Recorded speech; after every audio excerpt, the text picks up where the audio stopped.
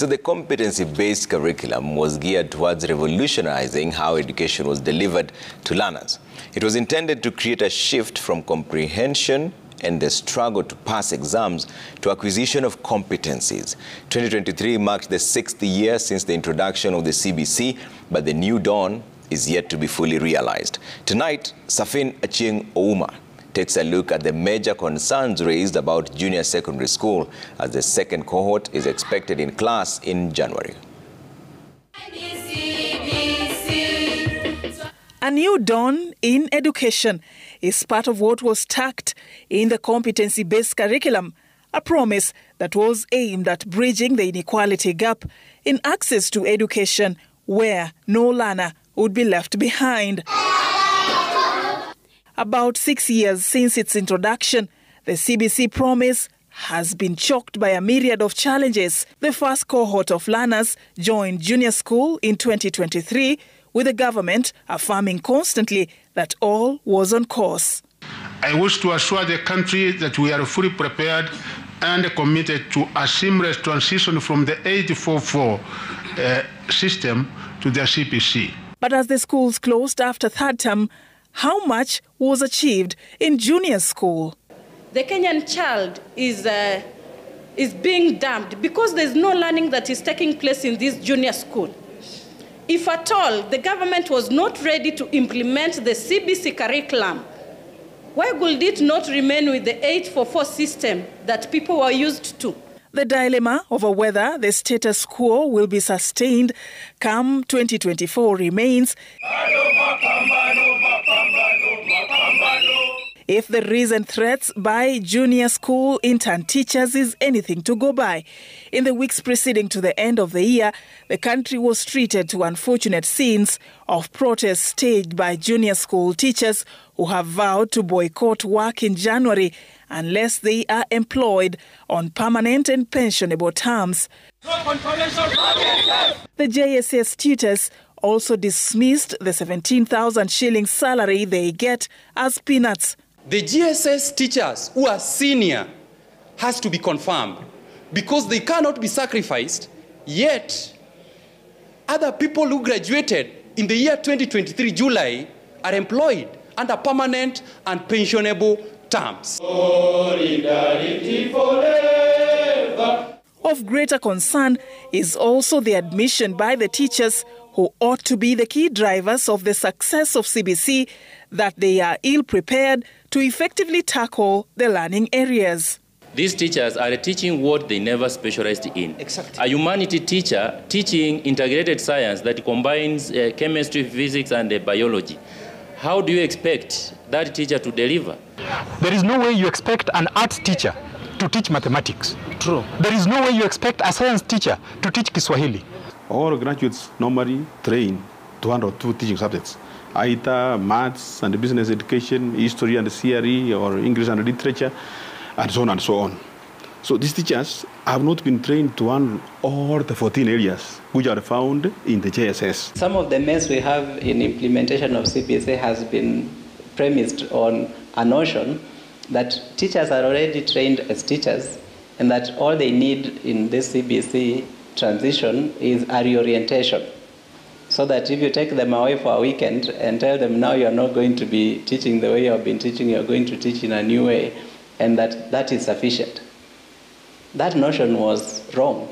The human resource concerns coming amidst a fast-paced race against time for schools to ensure that they meet the threshold of the infrastructural requirements to successfully deliver the CBC promise.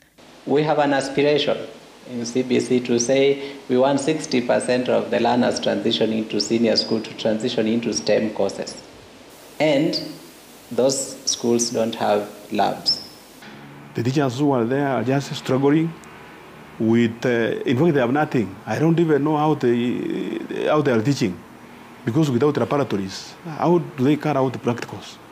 The hiccups have reignited a spark on the debate over whether to domicile JSS in primary or secondary schools. The original intention was to have JSS in secondary, and that's where we had all 10,000 new classrooms being built in secondary. So I don't think there will be any crisis. The classrooms are there already. The teachers are already there. Science teachers are already there in the secondary schools. Laboratories are already there. In fact, and if it's a question of cost, it's even more expensive having to build 23,000 new laboratories in the primary schools when we already have laboratories in the secondary schools. We have to plan that at some point we will have a junior school that is distinct from senior school and is distinct from primary school. In the event that we are not able to do that, junior school should be what was the O level in the old system. So it should be part of secondary school. Questions also abound over the high stakes in grade 6 Kenya Primary Education Assessment for an exam which Usawa Agenda Executive Director Emmanuel Manyasa terms as only a means of assessing the learner's progress. The Presidential Working Party report talks about 20% of the marks that children get in CAPSE should be able to be used in transitioning them to senior school. I don't understand that. How many of us were serious when we were 12? First, I don't know the meaning for CAPSE. It shouldn't exist. It's just a waste of public funds. It should be such a low-level assessment, just like what we do in grade 3. That is what we need at grade 6, not a national exam that people fly in choppers to inspect and spend billions that would have been used to hire teachers. And with the second cohort expected to join junior school in January 2024, are there any lessons learned? We had not been prepared for the first cohort, and now the second cohort is coming in without us planning how we will make sure that the numbers we are piling in junior school are actually going to be meaningful in terms of the quality of learning that happens at that level. Amidst these growing concerns, CS Machogu insisted that the CBC train has already left the station, sustaining his dismissal of claims that the government was ill-prepared for this transition. Many of the issues that were unclear in this transition process up to last year have now been solved through the Presidential Working Party on Education Reform report.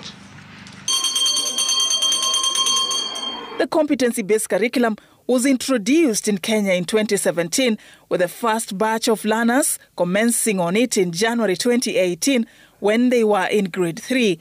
Several years since its rollout, stakeholders opine that it is never too late to go back to the drawing board just so the country can get it right. I wish the government could stop burying their heads in the sand so that we address the issues affecting the quality of learning which is going on in our schools. If at all we are serious with quality education, we need to just get serious. We know what our problems are. We have solutions within us. I don't know whether there are people who don't like these problems resolved. I don't know whether there are people who profit from the mess that to me looks like is being created deliberately. I don't know why there is so much pull and push around issues that should be obvious, that just require logical thinking for all of us to say this is the right way to go. As the back and forth over the competency-based curriculum continues, what is clear is that the train has already left the station. The second cohort of junior secondary school learners will be joining their peers in January 2024, prompting the need for urgent interventions to deliver the CBC promise sooner rather than later. Serfine Achieng Ouma, Citizen TV.